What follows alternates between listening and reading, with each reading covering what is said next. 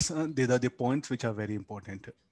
Point 1, point 2, point 3, 3, 4, 5, 6, and this is 7. Okay, this is a height given for us. H1, no, I'll do one thing. I'll write HA and HB. Or write X and Y. That'll be sufficient. We'll write only H. Later on you can change symbol because the H1 are using here, no? P1, H1 will get confused. Okay, let's use the symbols here. Now, what is the state of liquid here? This liquid is at rest. There's also a liquid. Everything is a liquid. And the liquid starts emerging here. So this is air. This air. So what is the pressure at 1? Should be P naught. So all those layers of liquid which are exposed to atmosphere, they must have what happened? The pressure should be equal to how much? Should be equal to P naught. So the first thing, P1 equal to P7 should be equal to P naught. Will I agree? Because this is a free surface. Now, what makes the liquid to rush into the tube? The pressure here will be less than P naught here. So therefore the liquid what happen will in fact rush. Why the pressure will become less? Because of surface tension. That we'll discuss later on. So at least I can say no, the pressure at 2 will be less than, slightly less than P naught. So therefore the liquid will flow from high pressure to low pressure. It will start rushing. Then the liquid what happen will flow like this.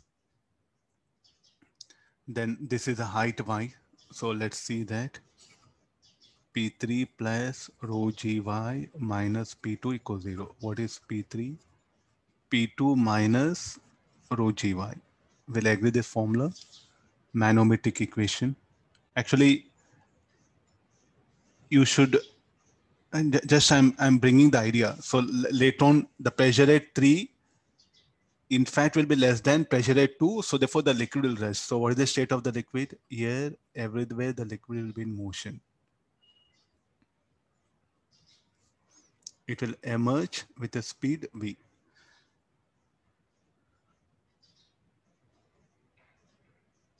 Everywhere the liquid will be in motion. So this why the liquid will move, I just gave this equation. I'll time being, okay, this one, I'll take it out. Huh? Okay, now V2, V3, V4, V5, V6, V7 equal to V. You can ask questions, sir. Why you are writing equal speed? Bernoulli's equation of continuity. What is the area of cross section of the tube at 2, 3, 4, 5, 6, 7? Everywhere the area of cross section is same. So therefore, from equation of continuity, this is from where this idea has come.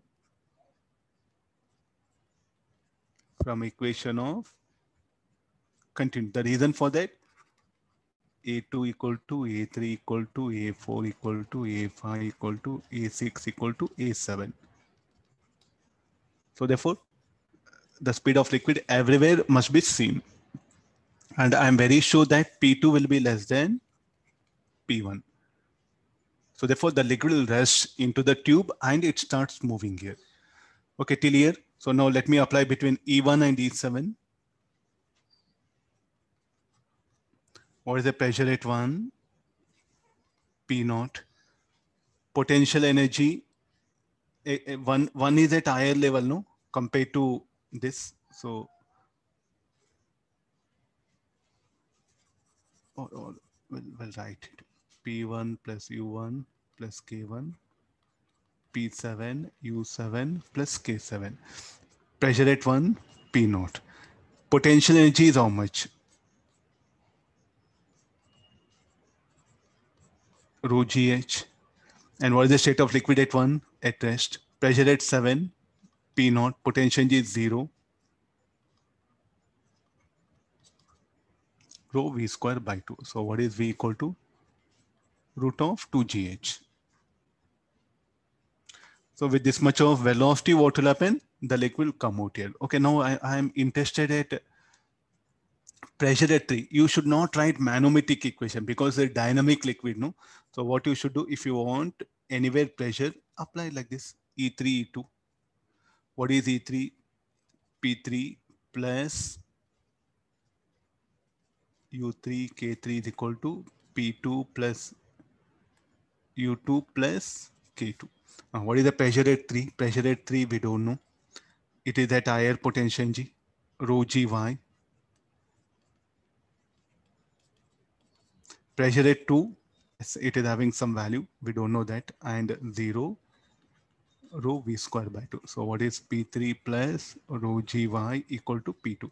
You should write the equation like this. So definitely what you can say that P3 equal to P2 minus rho Gy. So therefore P3 less than P2.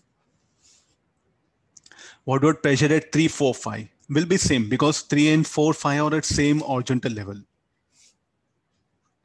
So we have to fight with help of what? Bernoulli's equation. With help of that, we should try to relate here. So P3 greater than P2, what we got? P2 less than P1.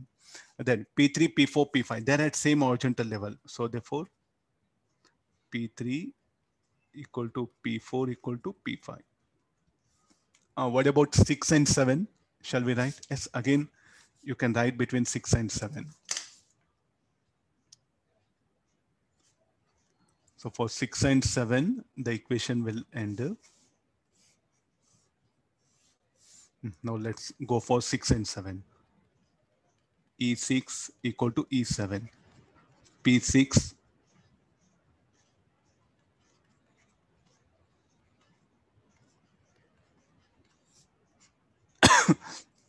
look at this P6 pressure. We don't know P6, that one. U6 is how much? Rho GH plus rho V square by 2. P naught plus 0. So what is the pressure at 6? Pressure at 6 will be P naught minus rho GH.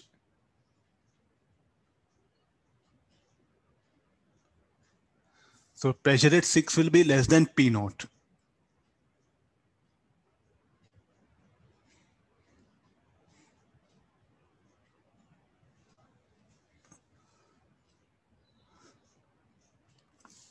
Between any 2 points, you can write it. Between any 2 points, you can write manometric equation.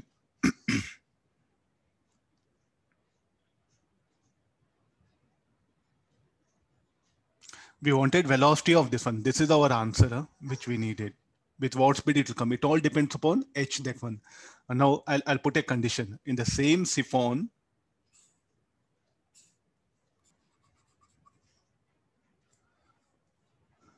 so this is the point 6.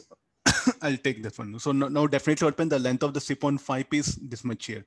Why can't the liquid will rush out? Why it will not flow out? So boldly what happened, I'll say that liquid will be at rest here. Inside this,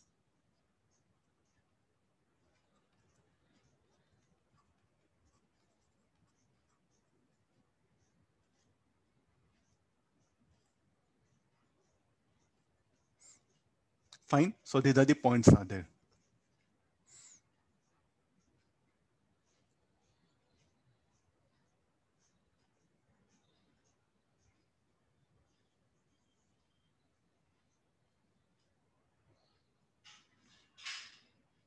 I said that liquid at rest. Liquid will not flow out. So I'll put a condition. Liquid will not flow out of pipe at 6. Now we have to give explanation why the liquid will not come out.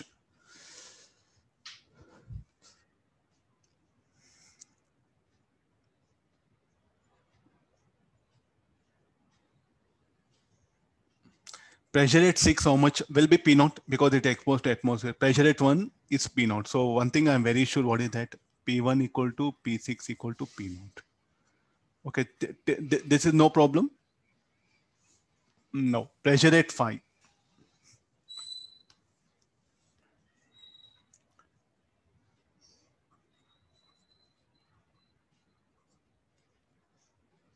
This is, shall we use some other symbol? Or I'll write it, no problem. So let's write equation. Everywhere the liquid attached, no? So since liquid motion, we should take Bernoulli's theorem. It's a fluid statics. So therefore, P3 plus rho gr minus P2 equals 0. P3 equal to P0 minus no, P2 minus rho gr. And pressure at 1, 2, 6 should be P0. Pressure at 2 is how much?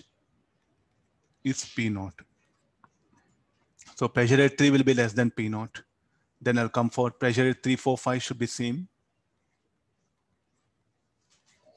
They're on same horizontal level. I'll write equation P5 plus rho gy minus P6 equals 0. P5 equal to P6 minus rho gy.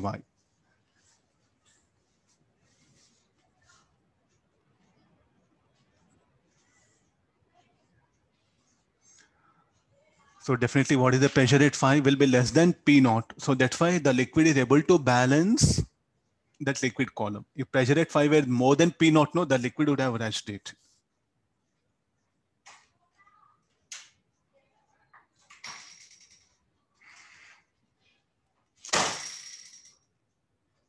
Okay, what is the pressure at 5? Pressure at 5 will be less than pressure at 6. So liquid will not come out. If pressure at 5 were more than pressure at 6, no, the liquid would have emerged out.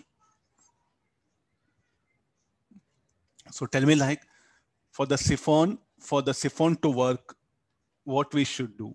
What is the necessity condition will you put it? This H should be greater than 0, no? That's all. If the hole, okay, this end of the pipe, if the end of this pipe, if it lies above the level of liquid in the tank, the liquid will not emerge out. That was the only reason. Are you looking at this level? I think if you have noticed, okay, this one, look at the mouth of the siphon. We call this usually mouth. If the mouth of the siphon lies above the level of liquid, then what happens? Liquid will not emerge out from the siphon. If the mouth of the siphon lies below the level of liquid in the tank, the liquid will emerge out. With what speed it will emerge out? How much this length? How much more you make this length? How much you make more length? So that's what it's telling, no? Root 2 GH. So if you increase this length, S, the liquid will come out with more speed.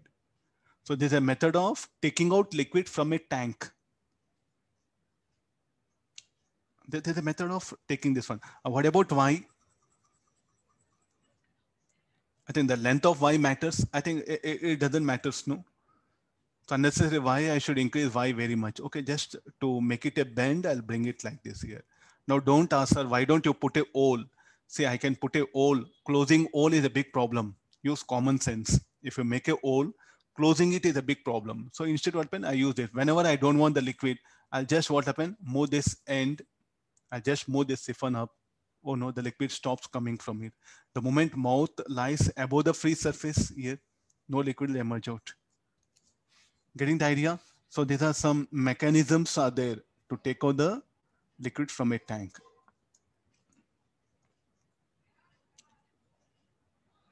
So what is the conclusion now? When the mouth of the siphon, this is called like a mouth of siphon. When the mouth of siphon lies below the free surface, liquid will emerge out.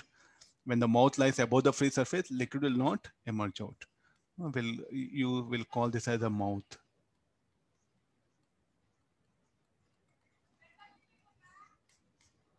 Simplest thinking.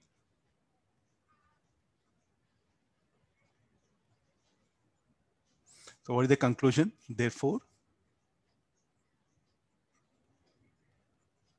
if mouth of siphon lies above free surface,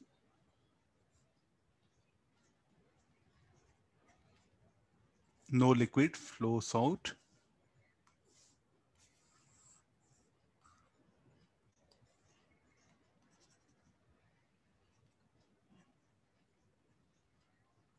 From mouth.